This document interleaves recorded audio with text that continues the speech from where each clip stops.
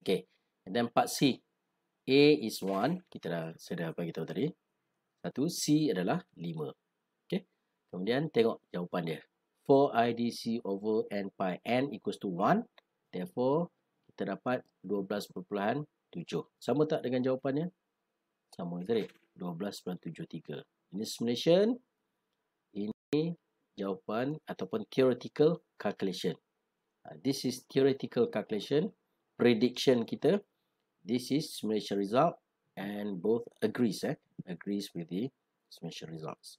Ataupun simulation results agree with the theoretical calculation. And untuk third harmonics 4.244. So tengok balik. Untuk ini kita klik ke sini 4.24.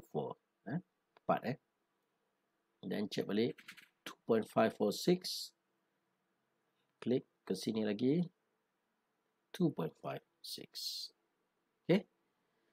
Right, itu di soalan number 2, question 2, which is on the uncontrolled rectifier. So again, satu issue on the square wave. Dia soalan dia kena anticipate lah. Kena jangkakan yang akan naik. Satu lagi source inductance. Ataupun kita ada source inductance, half wave. Apa perbezaan half wave dengan full wave? Apa power? What is a power calculation? Power equation. Kalau ia diberikan dengan information yang tertentu, apa dia key point dia you kena faham apa input yang diberi, apa information yang diberi, right, untuk menjawab soalan. Okay, itu untuk question number 2.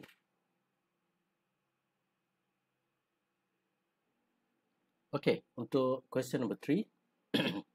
Question number 3 on the control rectifier. Okay, a single phase control bridge rectifier is constructed to supply to DC voltage VDC and 9 amp ripple free current IDC to a very large inductive load. Dia dah bagi tahu dah sebenarnya. Connected to and supply 9 ampere ripple free current to a very large inductive load. Maksudnya di output tu dia dah ada, kita replace, kita model bukan replace, kita model dengan constant current with a value of 9 amps. The rectifier is connected to a single phase 230 volt 50 Hz input AC supply, but now the input side, the voltage supply is now changed to 230 volt 50 Hz AC supply. By taking the source inductance LS into considerations, VDC can be represented as in equation 3.1. So, what does it mean? Now we need to consider the case of the source inductance. The addition of source inductance in practical, there is always a source or supply inductance in the front end of the rectifier. So, we need to consider this. So, it's already given here the equation of the output voltage, the average of output voltage. And it has to be 2 over pi V peak cos alpha minus omega LS IDC. Okay, where alpha is the firing angle, omega is the angular frequency in hertz. Salah ni. It should be in radian. Omega is the angular frequency in radian. It has to be in radian, not hertz. And V peak is the peak amplitude of instantaneous AC supply voltage VST if the commutation interval U, you already given the commutation angle or interval or the overlapping angle of 5.05. Answer all the following questions. So, number 1, explain briefly why the instantaneous output voltage VOUT of the rectifier is 0 during the commutation interval. So, we give you the hint. Sketch the circuit with proper labeling of the transistor in order to explain. So, which means you have to sketch the circuit and label properly. So, when you explain, and you can actually, with respect to when you explain, try to explain what happens during each instant, then you can refer to the diode. The label of the diode, so it's easier for the reader to understand your explanations. Okay, your explanation. Right, B, sketch and label the steady state instantaneous supply current IS, output voltage V out, and output current I naught, waveform for at least one cycle. Show where it's U. So biasalah, normal, you have to sketch all the waveforms. C, based on B, derive a mathematical equation of U. Right? I think everything's in the note. You just refer back to the note, the monograph, and how to derive for the equation U. And finally, the application type. This is application type of questions.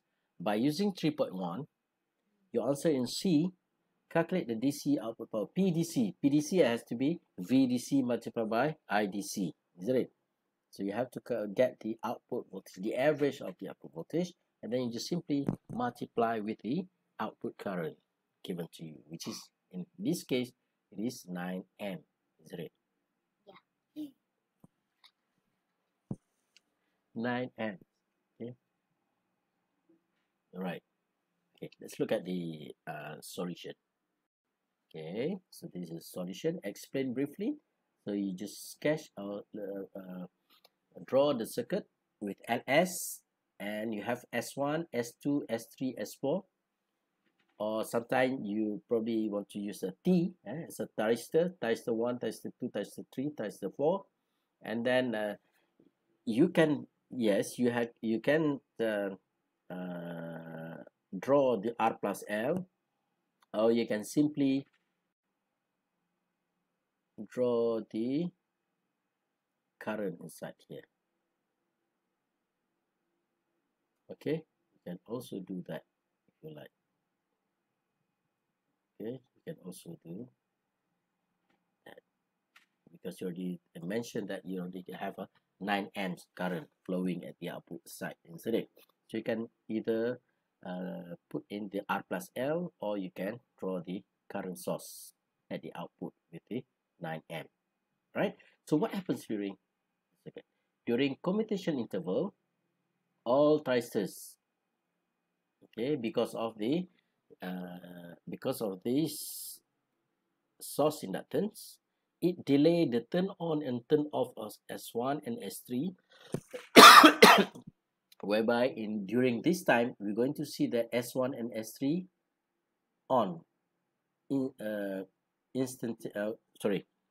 simultaneously. S1 and S3 are on simultaneously because there is still a current flowing in both thyristors. Okay, so that also happens in S4 and S2. Okay, so that's why the explanation here shows that during commutation interval, all thyristors are turned on simultaneously. When all thyristors are in on state, the output terminal of the rectifier appear as a short circuit. So this is on, this is also on state, on state. So we know that this is totally a short circuit point between that point and that point, and therefore your load here will be seeing a 0 voltage. Is it? It's a short circuit, so that's why it is 0. Right. Then part B, sketch and label. Just refer to the notes. Supply voltage, and then you have the IDC. This is our input current. Okay, input current. IDC minus IDC, but in between there is an overlap phenomena. Okay, there is an overlap phenomena. So during that overlapping period, you see that the output voltage is 0. Okay, this is 0, and this is IDC, the output. Okay, draw that and get a full mark. So 2 marks. And finally, just refer to the monograph. I think it's a straightforward. You derive it, and then you get the you will get the output. No, the U, the commutation interval or the overlapping angle, which is given by this equation. And then with that equation, then you can find VDC with a given equation 3.1 just now. Then you can use the equation, and then this is simply VDC multiplied by IDC. So that will give you the output DC power of 1.62, which is multiplied 10 3. This is 1620 watt. Okay, so this is question number 3.